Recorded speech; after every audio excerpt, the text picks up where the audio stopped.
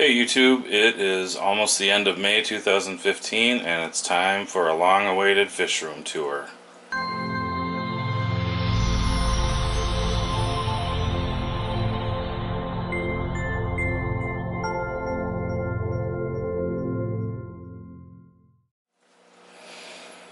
Hey YouTube, Brian here again coming at you. I have not done a fish room update in, well, the last one I did was in March, so it's been quite a while. I did a few videos here and there, but not a full fish room update, so I thought I would do one now. Been some changes, things like that, so I'll just kind of show everybody what I've got going on. We'll start up here upstairs and look at the 90-gallon discus tank. It's doing well. I lost one discus over the last couple of months, one of the reds that I had, like this guy up here. Not sure what happened. It was kind of a sudden death, but the other ones all seem to be doing decent. The plants are doing well. I just shipped out probably 15 boxes of plants last week to people. This tank had really gotten overgrown, and the 150 and my downstairs planted tank too, so I had a ton of stuff to sell. So just posted it up on Facebook and got a lot of takers, so that was really nice to clear out some space and get some good plants into people's hands. But yeah, not much else to say on this tank other than I'm really liking it. It's probably my favorite planted tank as far as the plants go. As far as the discus go, I prefer the ones in this tank, the 150. As you remember from my last video, I had gotten these wild cots, which I'm really still liking them. They just seem like such a hardier discus compared to domestic strains that are out there. I'm assuming because they're from the wild and haven't been inbred and line bred and stuff like that over time. But this tank's doing decent. I'm still battling some algae here and there, but not nearly as bad as before. Just kind of waiting on the storage and repens carpet to grow out. The Blixa does great in here. The Alternana Reniki Mini hasn't done so well in this tank compared to over here. You can see quite a bit of difference, but I plan on, instead of selling off the rest of the clippings, bringing some of this over. And we should be doing just fine in this tank. So not much else to say there. The shrimp tank below it, the red cherry tank, has been neglected, pretty algae ridden right now, and for whatever reason over the last like 2 or 3 months I've just lost a ton of these shrimp. So I'm going to be tearing this down real soon and putting in some different substrate and cycling it to get a new shrimp tank, and I'll figure out what type of shrimp I want in there at that point. Down below here, the yellow Neo tank, they're doing decent. You can see right now they're all huddled together eating some food. I've seen buried females, but I haven't seen any shrimplets, so I'm not sure what's going on, if they're not making it or if they're just hiding till they get bigger. I can't really seem to zoom in real well on these shrimp. There you go. So, and then of course we've got the blue velvet tank, little 5-gallon up here. Bunch of shrimp gathered around eating here. I see tons of little shrimplets from time to time. So these guys are doing well. Pretty simple scape. We'll head out over here to the Holga tank. Got Triton in here, the male, and his female, or I'm hoping that they'll pair off at some time, is hiding behind here. They've spawned once, and the eggs, she ate the eggs. That was before I brought them up here. You'll probably remember that. He's pretty rough on her, but she'll bite back too, as you can see. You can see right there on his fin. I threw in 6 or 7 Midas too, just to kind of use as dithers, thinking that may help pair these two off and get them to start spawning. So far it hasn't helped, but you know, it is what it is. These guys will probably be going back downstairs eventually. I've kind of got an idea of what I want to do up in this tank. But for now, they're right here. I'm going to get rid of the sand in this tank too. And in all the tanks where I use sand, I've gave it a shot here. And I don't like the sand. I like the way it looks. Certain fish though don't color up good over the sand. It doesn't affect most of these Amphilophus species, but the thing I don't like about it is for maintenance and cleaning. It's too hard to get everything up, I think. So I'm going to do away with it over time here. So that's it for that tank. We'll come downstairs. There is another tank in my living room now. If you guys are on Aquatic Support Systems Facebook, or Aquatic Support Community's Facebook page, you've probably seen a picture of it, or if you follow me on Instagram. By the way, guys, make sure you go over and join Aquatic Support's community on Facebook and follow all the members of Team Aquatic Support. I'll put their links below too on their YouTube channels. Great bunch of guys. These are the F1 Spectabilis, Caccatea spectabilis. They recently had a successful spawn. I took out most of the fry, and they had a very low survival rate in the fry tank. As a matter of fact, I mean, I'm not even sure if there is any left. There's just a handful now. But they are getting along good, undivided. He picks on her a little bit. You can see one little ding on her. But they're starting to kind of look like they're going to spawn again. So I'm excited about that.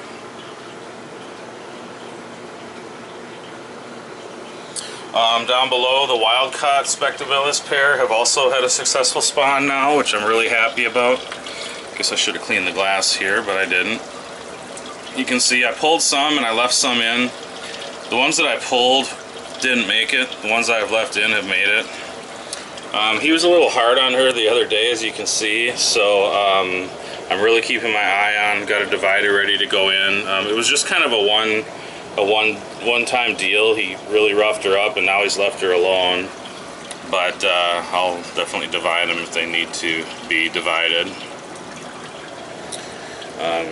Sucks to see her look this way because she's just a beautiful fish, but she'll heal. So, you know, there's 10 or 15 fry in this tank, and we'll just see what happens. Behind me here are the lion's eye. The big one is right now in the pot for whatever reason. Usually not in there. There's 5 of them in here. I've got one more now. I think this guy's a male. And I got one that one of my buddies, James Randall, thinks is a female. It's up in that tank with the lights out right now. But so that one's a little bigger than this one, so I don't want to add them quite yet. But they're about the same size. So of course they're all hiding. Usually they're out and pretty active, but this tank has a timer and the lights go out midday, and that's what time it is now, so I just turned them on before I turned on the camera, so that's probably what's going on. Down below we got some more Midas and then some umbies. There's 5 umbies left that I've got.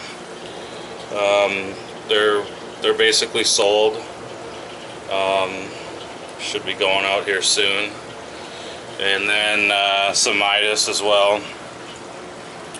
These guys are getting really nice looking, some of them. These and then the ones I've got upstairs that I just showed you in the Hoga tank. So I'm looking to get rid of some of them still. If you're looking for Midas, let me know. These are, you know, 4 to 5 inches in size, depending. This one is staying. I really like this one. But that's what's going on there. Oh yeah, up above here too, I've got a few birchers now, just 2 regular Senegal polypterus, there's one of them, and then 2, I I always butcher this name, but I say Angelachiri. Hope that's right. They're definitely probably hiding because the lights have been out. Can't seem to find any right now. So, but yeah, so that's kind of exciting for me too. I've always liked that kind of stuff.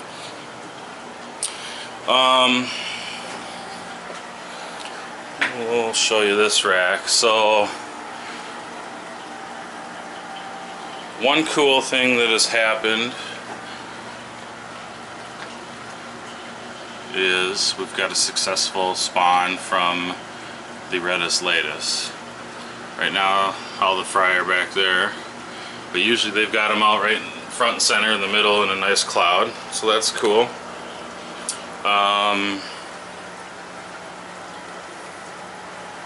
Yeah, they've been fun to watch, and their colors are just amazing right now with their breeding dress. He's pretty feisty, especially since he's got kids to protect now. He's got a lot of attitude. Check this guy out.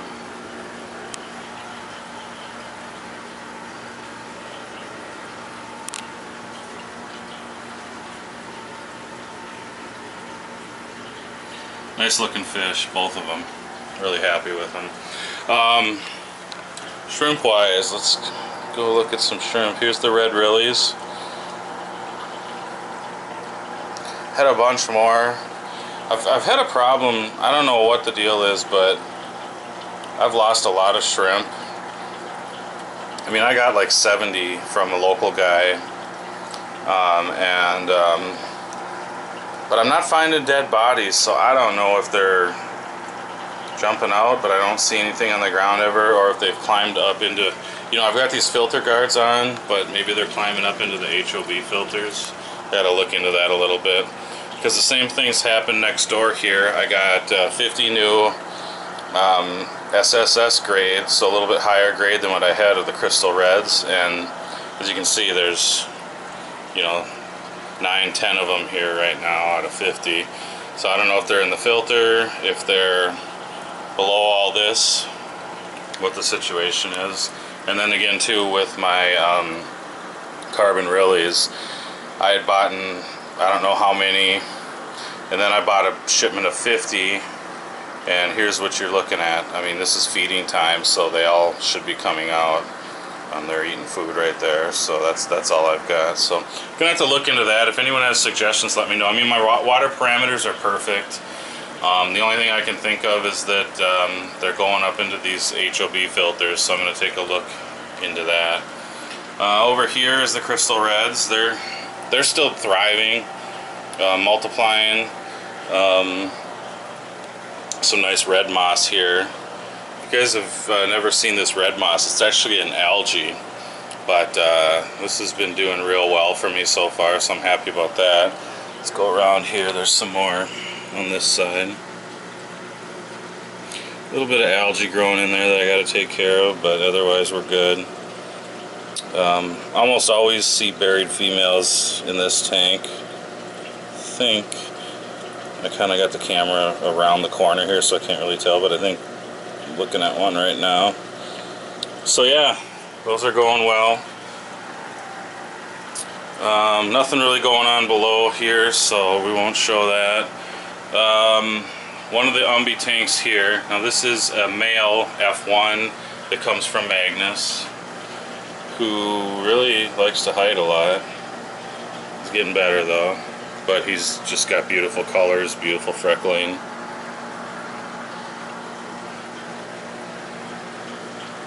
Really like this guy. And then a wild caught female that I've been working, trying to get these two to pair off. She'll get to the point where she's just, you know, bright yellow, bright white, whatever you want to call it. Fins are all black, eyes are all black, tubes down, but then they never spawn. So I'm just being patient with them.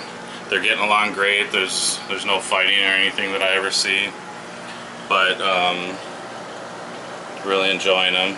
Just wanting to get them to pair off, and really excited to see what this guy looks like when he grows bigger. But he's, you know, he's a good 8 inches right now, I'd say, maybe a little more.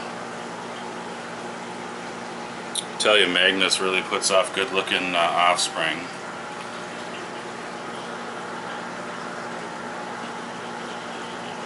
So down below, these guys are spoken for. My other Holgas, female and male over here. This is the guy that's super active. I'm really gonna miss this guy, but I just need the room. I don't have the room to keep 2 Holga pairs, so I decided to get rid of this one. And then this female here. So they'll be heading out, it looks like, hopefully maybe next weekend, a week from now or so. And then I've got just some dithers in here, a few Midas and a few Red Texas hybrids of some sort that came along with some fish that I'd gotten a while back. So,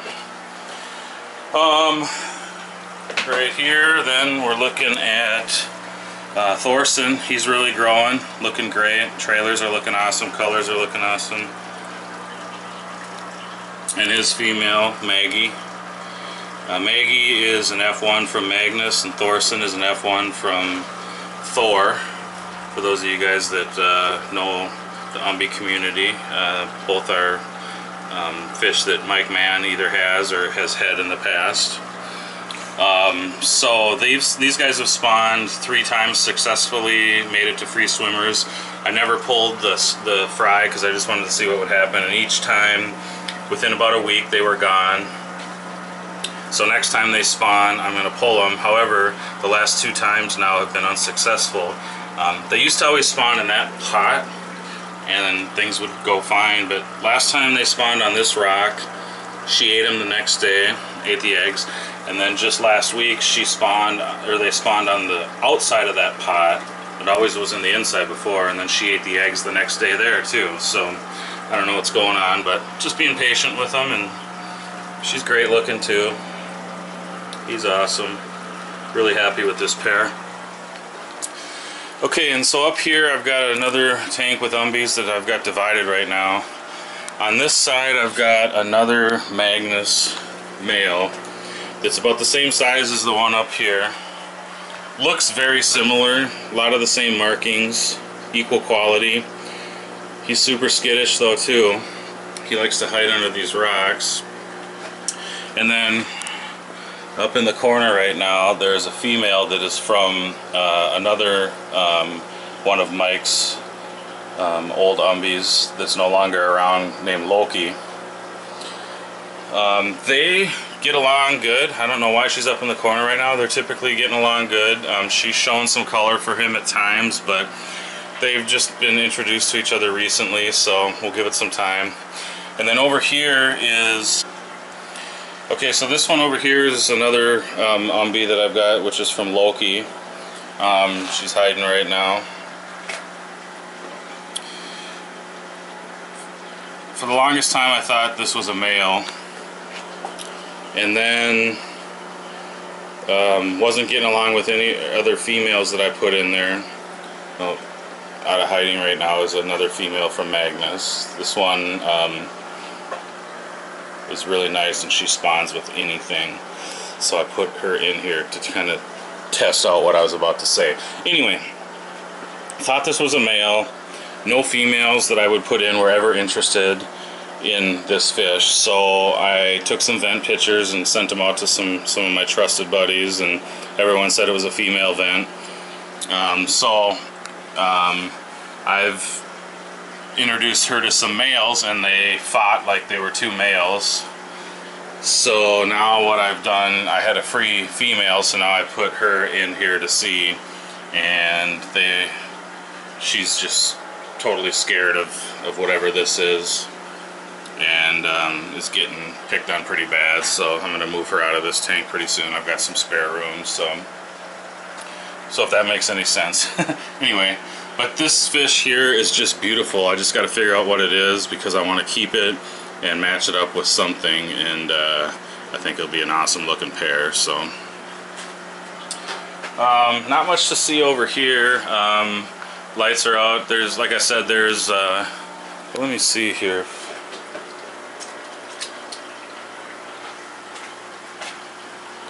Likes to hide, but got this old Venustus in here, but here is the lion's eye, what I think is a female that I got from James. A little scared right now because I just flicked on the lights, but so I'm looking forward to seeing what may happen there. And then these are just fry tanks. I've got a few, not a lot, a handful of umbi fry and the two middle ones, and then the two end ones where the spectabilis fry were, like I say, from the one pair none of them made it, and from the other pair there's just a handful left, if anything, last time I checked. So planted grow out tank down here, really cleared out a lot of space in this recently. Like I was saying at the beginning of the video, sold a bunch of stuff, so that was fun. Last thing is this new little rack here, two 15-gallon tanks. It'll be shrimp tanks. This tank is almost done cycling, so I'll be getting some shrimp for that soon, and then I'll be filling this one up and cycling it. Kind of a spare tank right here right now that I got one female umbi wild caught in, kind of a spare fish, if you will, just in case I need her. But we'll try to get one more look at this guy before we go. But otherwise, guys, I want to thank y'all for watching my videos. I am almost at the 5,000 mark, which just blows me away. I can't thank you guys enough for watching my videos and subscribing. My last fish room tour from March got over 9,000 views at this point. I mean, that just blows me away. I never thought people would be that interested in looking at my fish tanks, so real cool. Thanks a lot, everyone, for supporting this channel and watching and commenting and liking and subscribing and everything like that. So again, also go check out Aquatic Support Systems on Facebook. Go join the Aquatic Support Community group, and make sure you follow all the members of Team Aquatic Support. Their links will be below. Take care, guys.